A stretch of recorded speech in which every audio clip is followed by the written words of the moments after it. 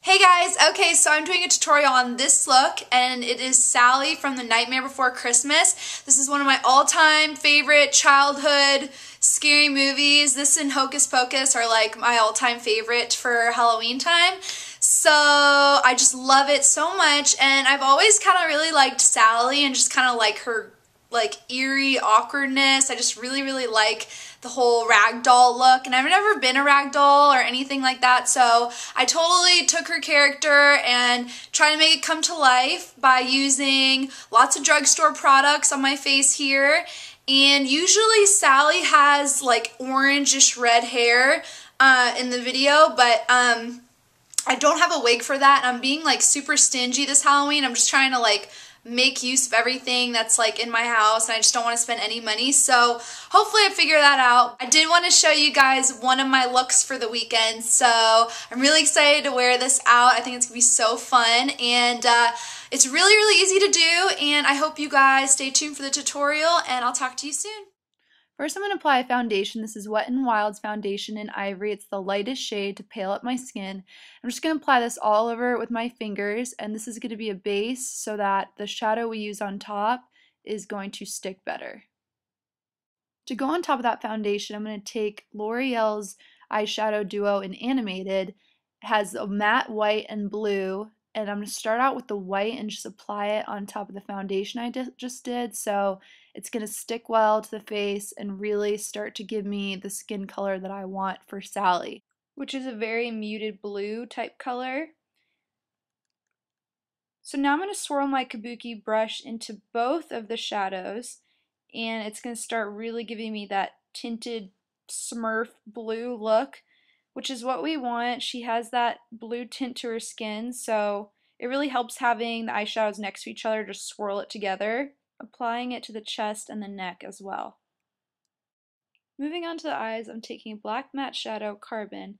I'm going to apply this into the sockets of my eyes, just kind of giving a nice cut crease, and I'm going to blend it into the crease with the black, and I want to hook it on the outside as well. So you want to go hook it around to the lower lash line. And then I'm going to take a black pencil and put it on my waterline, since my waterline looks really naked right now. So just fill that in, and then go back in with the Carbon and just smoke out that lower lash line. I've added false lashes, and now for the lips, I'm using Revlon's lipstick in Plum. I'm just going to apply that all over the lips for Sally's kind of reddish berry look on her lips.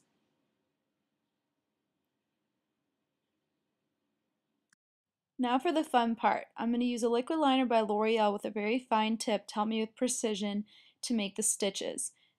Sally has three very distinct stitchings on her face. Two that come from the mouth, and they're black and have these little stitching cross pieces going across. You can go randomly. I'm just kind of doing them different diagonal shapes, and a couple I'm going to put an X through. So we're just giving a stitching effect. And again, go from the corner of the mouth and go up to the side. And just do short strokes through it.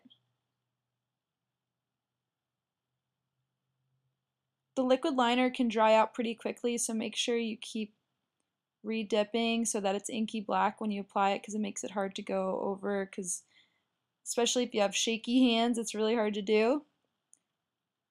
The third stitching is across the eye, so you want to do it underneath the eye and try to make sure it matches up.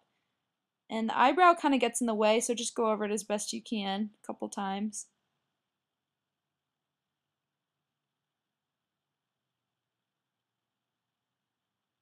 Just continue doing the same thing, short little strokes of stitching. You can do a couple X's in there if you want to kind of change it up.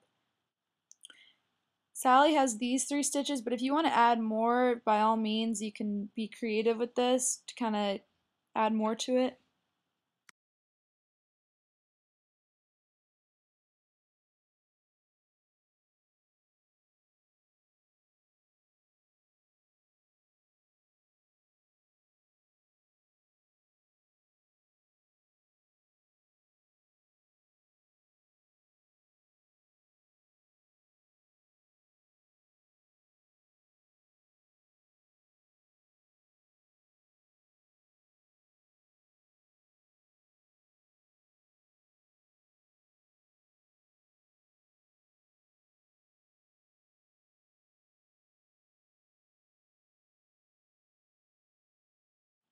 Lastly, the neck, do the same technique as on the face with the stitching.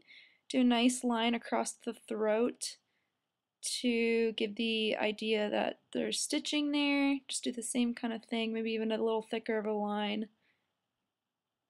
And my neck will be a little more blended for Halloween night, but I kind of did a weak job on the neck. But um, yeah, I'll definitely have my chest and neck more blended and more colored. So just do the same thing and you're almost done.